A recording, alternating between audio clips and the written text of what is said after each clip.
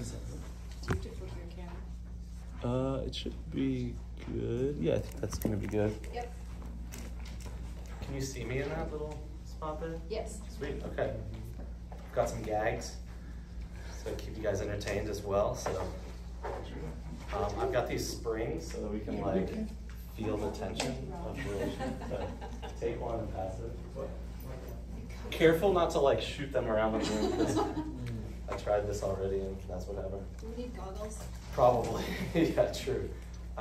So legal things out of the way. I'm recording, and also I'm not responsible for any springs. Okay. Oh, my PowerPoint.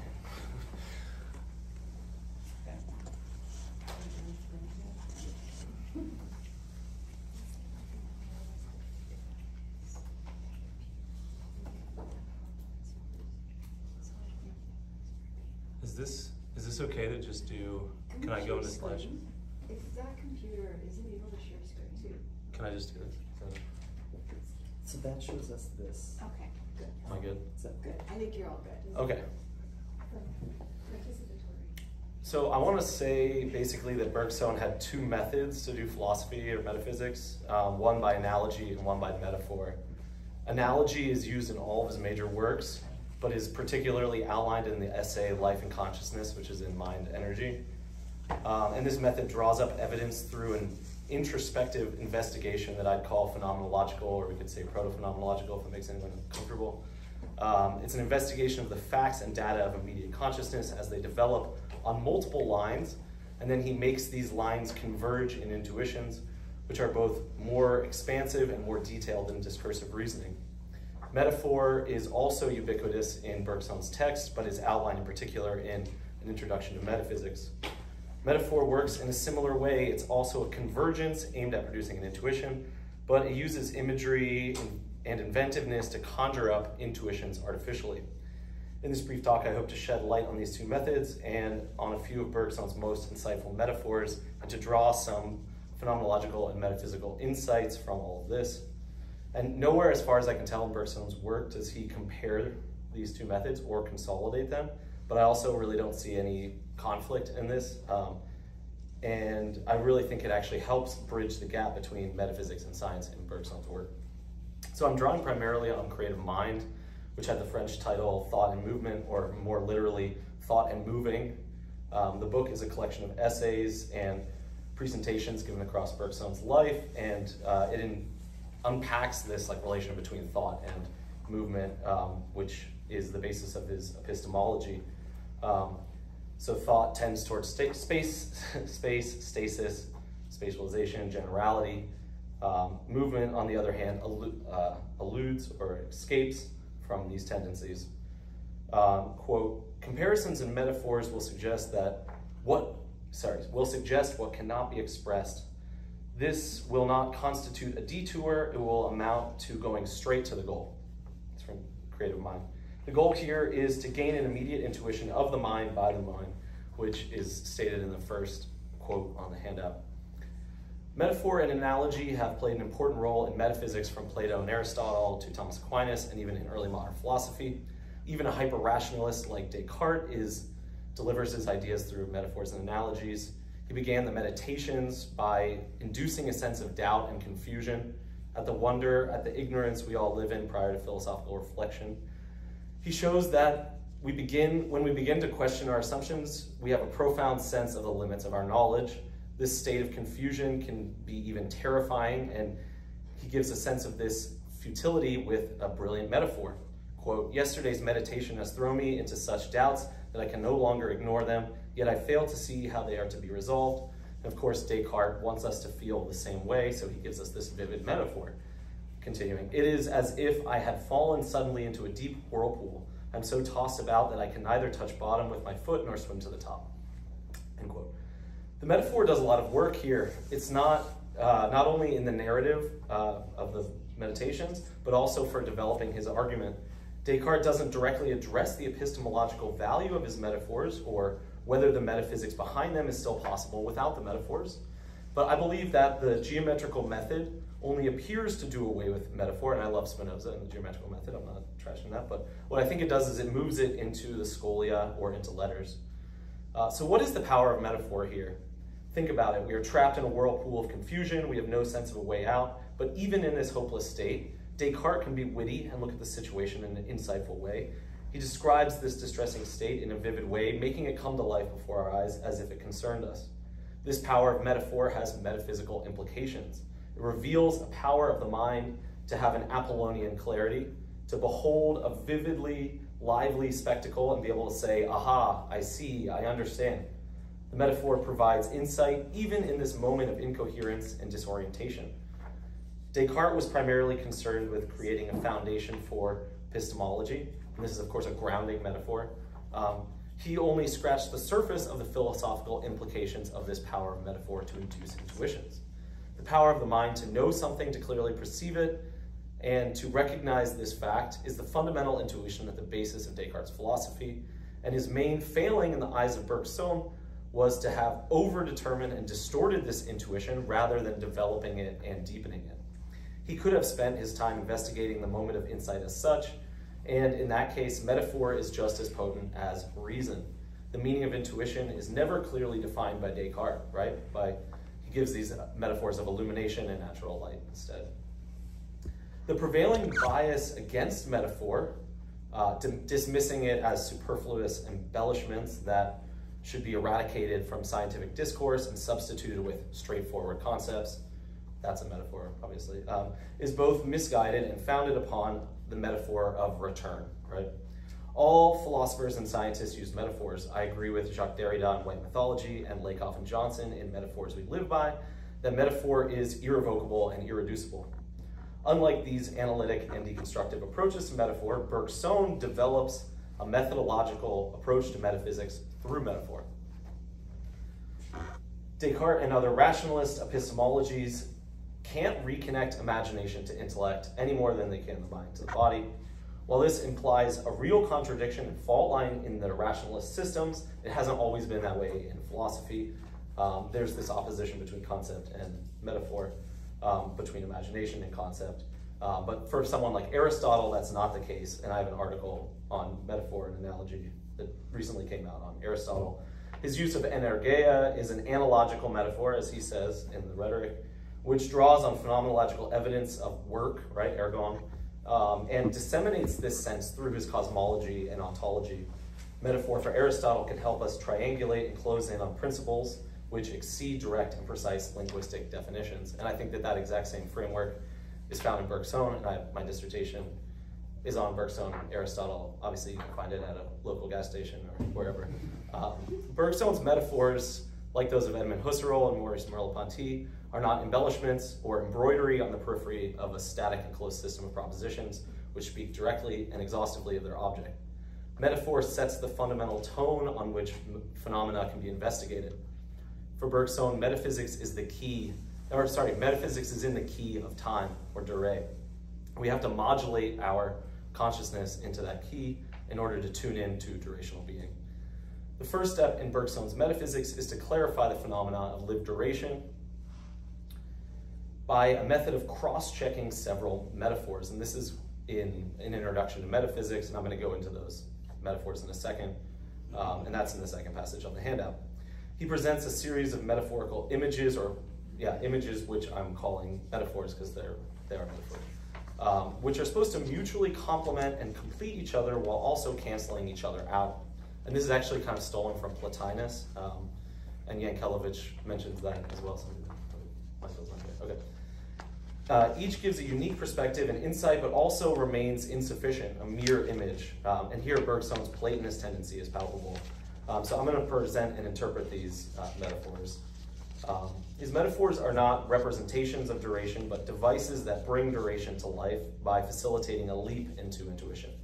Our vitality, for example, is not an image or representation we form of it. Its being and becoming exceed all translation of that concrete reality into words. The metaphors Bergson used to describe life and mind were meant to form a trend progressing towards real duration and away from the intellectual conceptions of matter, space, and symbols. Rather than ending in images and metaphors, his images act as a sort of tennis racket which swats us back over into immediate experience, which in turn provides us with evidence and inspiration on which to craft better metaphors. And that's, again, the first or second quote on the handout. So this requires creativity and invention. Bergson drew on examples from art and aesthetics throughout his corpus, but focused in on explaining the powers phenomenologically in a few places, such as in his book Laughter. And he says that the power of art is suggestion rather than expression. Suggestion has the ability to lift the veil placed over reality by our attention to life, which a lot of the speakers today have already kind of dug into. The attention to life is the practical, conceptual, symbolic function of the intellect, which helps to negotiate the systems of life. And this process is it's described with the metaphor of a cinema camera. So let's see. Hopefully this works. Oh no, request access to view the video. Why? I totally give permission. Okay, let's see if the YouTube video works. Okay, I'm gonna have to jump ahead though. Now, here is a motion picture film. 1,000 feet, 16,000 separate photographs. Stay still. What? Okay, this is right. To throw the picture on the screen, there is a bright light with a reflector behind it to send the light rays in the right direction, and a lens to concentrate the light. The film passes a hole or aperture which lets the light go through only one picture at a time. There is another lens to focus the pictures on the screen. By adjusting the lenses, the picture can be made sharp and clear. Let's start the machine moving. The still pictures blur because they're moving all the time. And this won't do it all. We need something to hold each picture still long enough for us to look at it in between the changes. When the film is started and stopped in rapid succession, the eye sees the changes being made, and the result is streaks instead of movies. So we need a shutter to cut off the light while every change of picture is being made. Okay, basically that's how it works. I could have explained it. It was going to be fun with the video, but okay. So, cinematographical mechanism is basically taking still images and pretending that motion exists when it doesn't by doing it rapid enough. The motion picture is actually an illusion of motion created by flashing static images in rapid succession. The mind, as well as emotions, habits, and vital activities, are instead like the shake of a kaleidoscope, he says in, what's happening?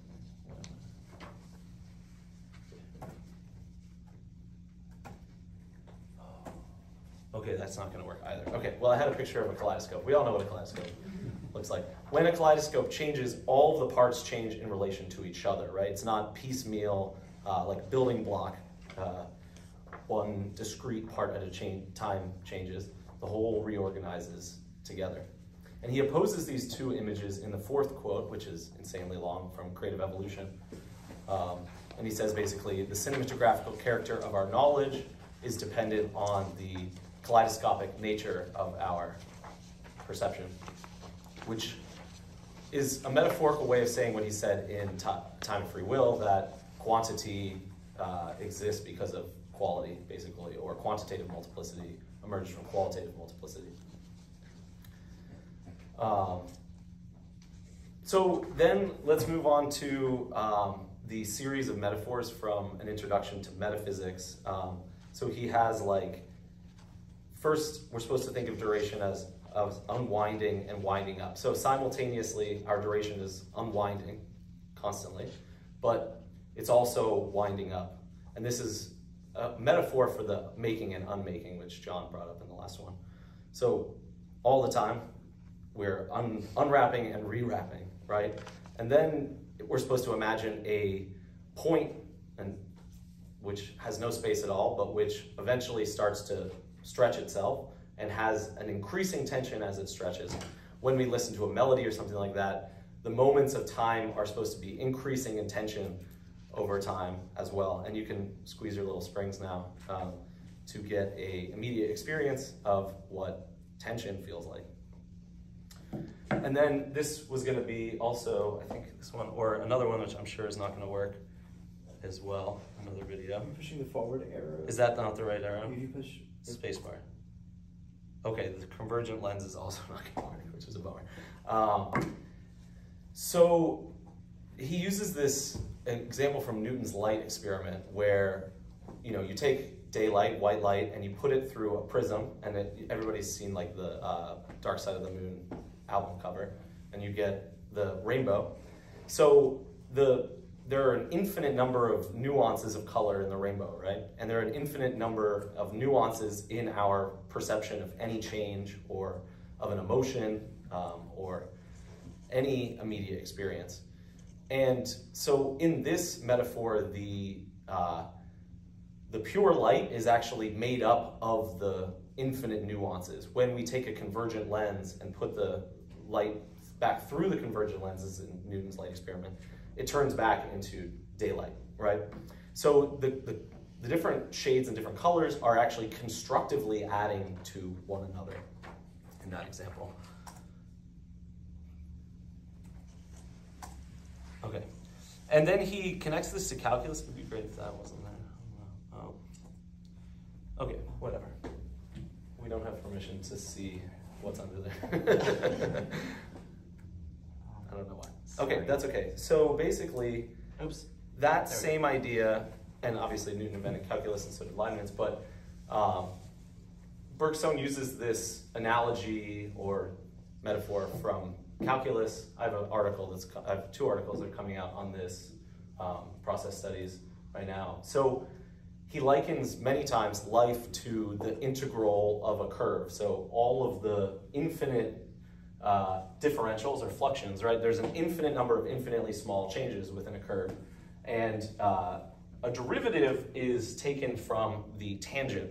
So the film snapshots, any quantity we take of life is a derivative. And the derivative is not constructive, not generative of a curve. You don't actually make a curve out of an infinite number of tangents, right? But it does come from an infinite number of fluxions or fluxes, differentials. So all of these metaphors you can see are kind of starting to pile up and converge with one another. And then again, the idea of a convergent lens. And so you can actually think like, take the light, send it through a prism, put that through a kaleidoscope, turn the kaleidoscope, then put it back through the convergent lens, and you have an intuition. So that's fun stuff. Which is made possible by his cone diagram. So each one of these, he says, is a shake of a kaleidoscope. Each plane, I couldn't explain this entire diagram to you right now. We would have to do a whole course on Bergson. But these metaphors converge with one another, like I've shown, basically. Okay. So I want to talk now just a little bit more about this relationship between concept, intuition, and metaphor. Again, there's no gulf between metaphor and concept for Bergson. He's very much against concepts a lot of times, but he also talks about like integral concepts or like concepts which perfectly fit one thing and include an infinite number of details within them. And for Bergson, like this isn't like necessarily two separate realities, intellect and intuition. Len Lawler argues for this, and I definitely agree with this. And if you go to intellectual effort, it's where it becomes most clear that all creativity involves intellect, and making up metaphors involves intellect. But just a different kind of intellect where basically the intellect twists on itself, as John said. So just as for Lakoff and Johnson, so too for Bergson, concepts remain tethered to a matrix of metaphor and embodiment, to an umwelt, to a gradual progress in which we weave together contingency, singularity, and invention. In human life, we always move between intuitions and concepts by the tissue of metaphor. Metaphors provide a vehicle for moving from one domain to another and for contrasting one concept to another. There is a difference between the phenomenal evidence of intuition and metaphorical evidence, but their difference is also blurred. Both can afford us intuitions, And all good metaphors in philosophy are based on subtle phenomenological insights. We actually need to squeeze the spring, and in order to get a sense of this, we actually have to, take the sugar cube and drop it in the water and sit there with it. Phenomenological evidence can be evoked by and needs to be enriched by metaphorical comparisons and analogies, but both are possible only on the basis of prior phenomenal experience. This is my take now. I'm not drawing directly from Bergson on this. But they are deepened and developed, these experiences are deepened and developed by metaphor. So it is on the basis of intuition of our own duration that we can understand by analogy the duration of other things, right? So when we deepen our understanding of musical duration, for example, we also deepen our understanding of other forms of duration. The encounter with a melting sugar cube is not a metaphor for lived duration, but an occasion to encounter our duration and the way in which we gear into the duration of other things. What appears at first, and that's why he does it at the beginning of creative evolution, right, when he's ready to show us how to move duration into the realm of science and life. What appears at first as a metaphor can also be developed into a phenomenological insight. From both metaphors and from intuitions, certain metaphysical implications can be drawn out. Bergson thought there were important metaphysical implications to something as simple as waving his hand, right, which he does at the beginning of several of his talks. This is not merely, I'm sure you all just derived a lot of metaphysical insights from that instantaneously. This is not merely a metaphor for duration, again, but is duration itself, the indivisibility of movement. The gesture occasions our experience of the indivisibility and transience of duration. If we bring reflection to this experience, metaphors can help us get our bearings, but the expression of these realities will never substitute the duration in which it is unfolding. The metaphors themselves must be transient and must dissipate, and this is what he describes again in the Introduction to Metaphysics, as we pass on to the things themselves in duration. So we don't end in metaphors, but metaphors are our vehicle. He also brings us many examples similar to the sugar cube. Is it already melted? Whoa, it's faster than I thought. The continuity of a melody, which John talked about. Memorizing a poem, right? It's supposed to show us the difference between recollection and habit. Examining convergent evolution in the eyeball on different paths of evolution. And forming analogies based on phenomena of this sort. By forming analogies of this sort, metaphysics itself is like the evolutionary convergence of lines of facts, as again he said in Life and Consciousness, which can then be studied and developed phenomenologically, deepened through this metaphor, concept, intuition movement. We achieve intuitions by breaking with our habits, but also by inventing new tonalities for metaphysical thinking. In a longer version of this, I would go on now to look at the way metaphor is what makes possible interdisciplinary cross-pollination and transdisciplinary scholarship, looking in particular at thermodynamics, cybernetics, and this whirlpool analogy that, which is used in self-organization.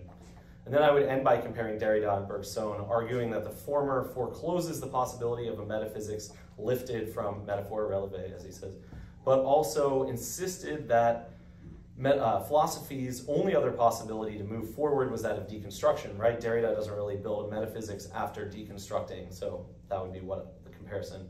Bergson's metaphysics is not simply derived from metaphor, but opens a feedback loop between phenomenology and metaphysics and science, in which metaphors inventively enrich our intuitions and reciprocally enriched by moving back and forth between these two poles. And this is again what he calls twisting, the twisting of the intellect. And this leads to new concepts, integral rather than derivative concepts, woven in a tapestry of metaphors which organizes intuitions and lets them converge in higher, novel, emergent forms of order by a new shake of the kaleidoscope. But anyway, so yeah, to conclude, metaphor lets several images converge in an intuition of duration, then secondarily we can understand the duration of other things by analogy to our own inner duration. Okay, thank you.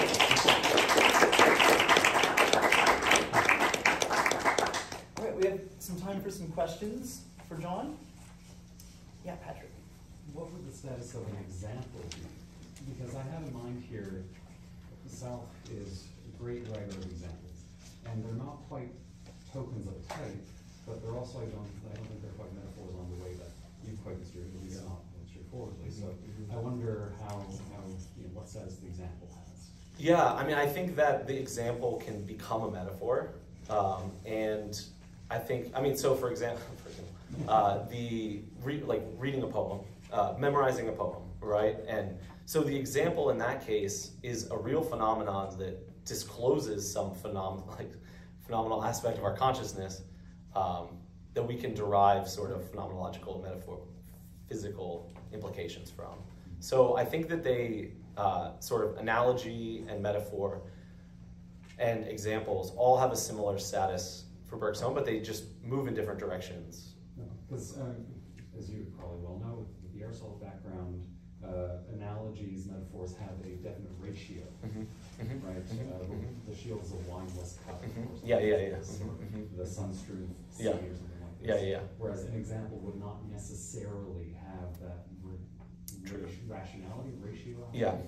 Well, for Aristotle too, the analogy is a way of gathering witnesses, right, and making an induction. And the examples given form the analogy by seeing the differences and the similarities. So I think that they're reciprocally imply each other and need each other. Thank you. More questions in the room? Yeah. I think you might have started to answer my question toward the end there when you talked about the difference between integral concepts and derivative concepts. I want to ask you about that. But my question was just about the relationship between metaphors and concepts. So, one way to look at Bergson is that he's substituting metaphors for concepts. He doesn't like concepts, so he's using metaphors instead. But Deleuze, for example, suggests that he's in the business of inventing new concepts and concepts that are in some way truer to experience or more supple. This is the way Bergson himself talks about it. So could you talk a little bit about that? Yeah, I mean, the way Bergson uses concepts is pretty weird, and it's very similar to Deleuze in some ways, like inventing a concept in a book and then never using it again, and like not drawing on it again, like qualitative multiplicity. Like that term doesn't come up in later books. He'll use terms that are very close to it and kind of hint at it, like the multiple unity of the self and things like that in an introduction to metaphysics. So there's almost this like unwillingness to stick with a concept once it's been created. So, I mean, it also seems like a concept is something that only works for one person in one problem, and it only works because it leads to some sort of invention that then leads to making something new and changing things, right? So there's like no stasis involved in the concept in Bergson's positive use of that concept. I don't know if that totally answers the question, but like, I think that these are all like, I would say, concepts that he uses. And like, also some of these are drawn from, I mean, most of these are drawn from the history of philosophy in some way. And then he unpacks those through different intuitions, which is kind of where examples would come in. I would think that intuitions is kind of like examples. And then there are metaphors which illuminate those. And I don't think that we can stay with any of these. The purpose is that we see how they each only reveal some aspect of some reality of duration without being duration itself, right?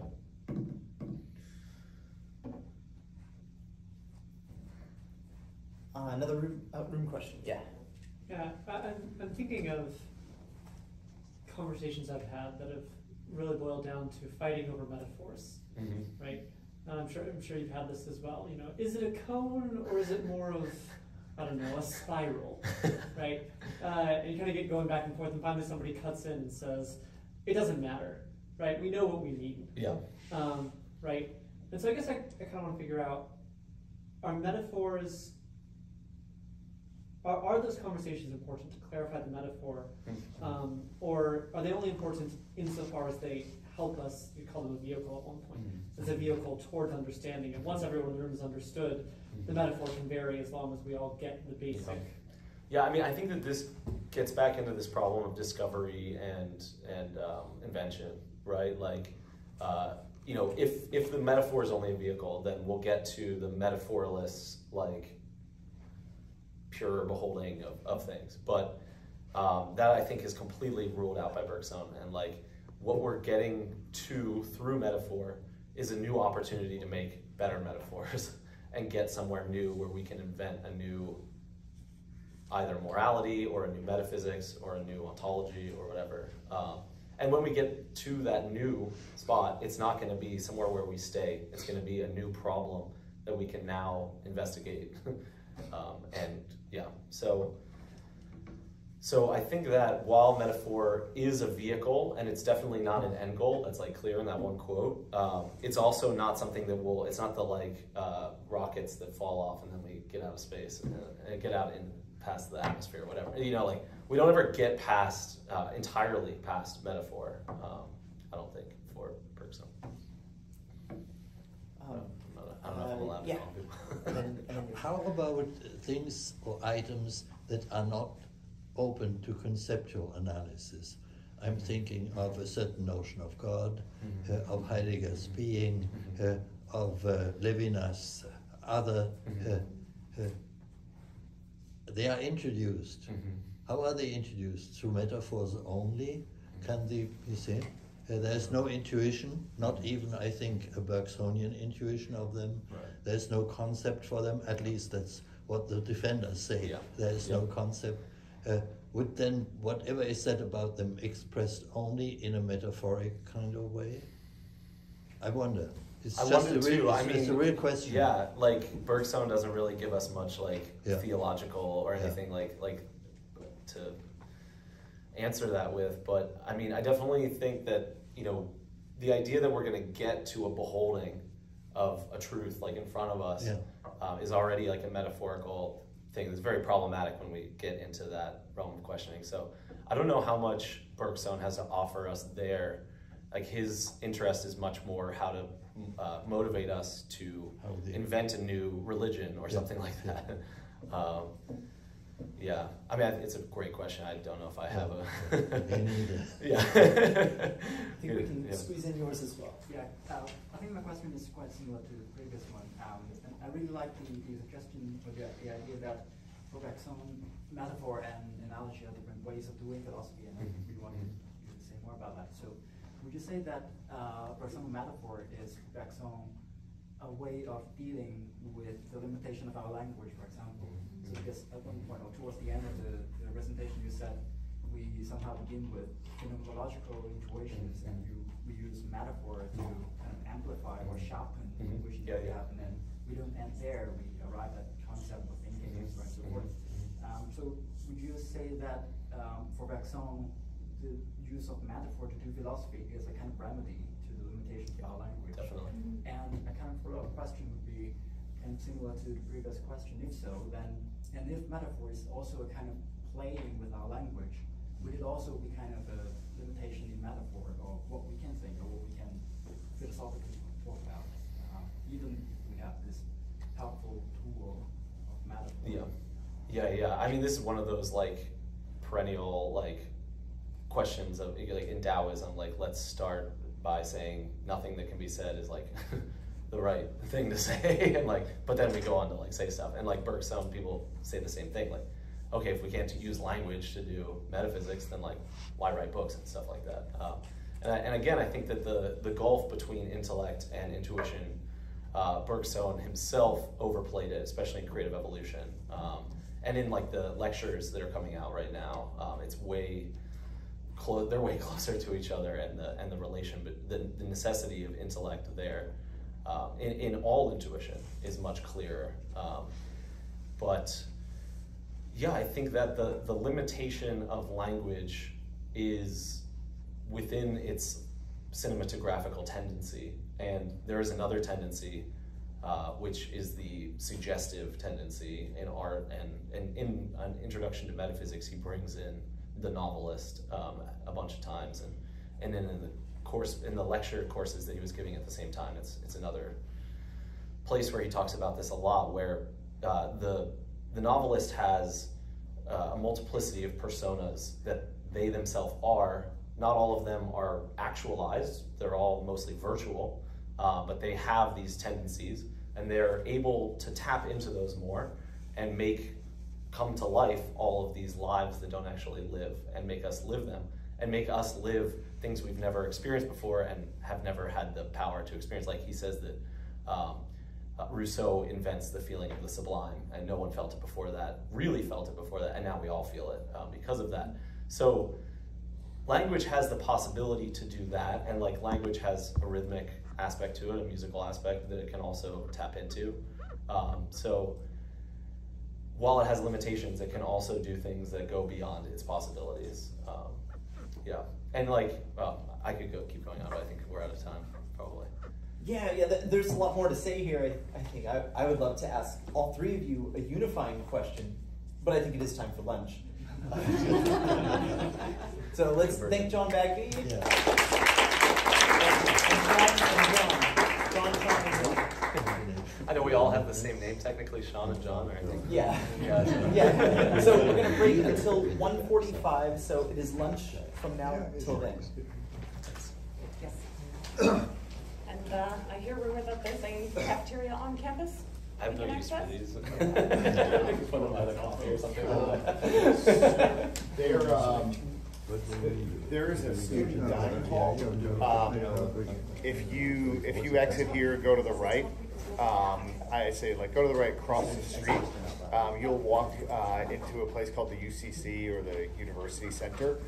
In the University Center, once you enter, take another right, and as you kind of keep walking down the hall on your left, you'll see what basically is something like our food court. They've got a bunch of different options down there. I'd say most of the food in there is good. I wouldn't eat anything from the Mexican offerings, because you can do better, obviously, in San Diego, so I'd stay away from that. But the sushi's good, the pizza's good, the Chinese food and the Vietnamese food are actually really good. So that's probably the quickest bet for food. If you didn't want to eat campus food, you could walk off campus, just follow the road all the way down the big hill, which you may not want to walk back up. And then from there, there's a kind of a small strip mall, and there are a series of restaurants in there, Italian, a vegan option, and Japanese ramen, and Thai food. So if you want not to eat university food, take a left and follow the hill. When you get to the bottom of the hill, take a right, you'll see the strip mall. If you want university option, take a right, and then across the street, enter the UCC. All right?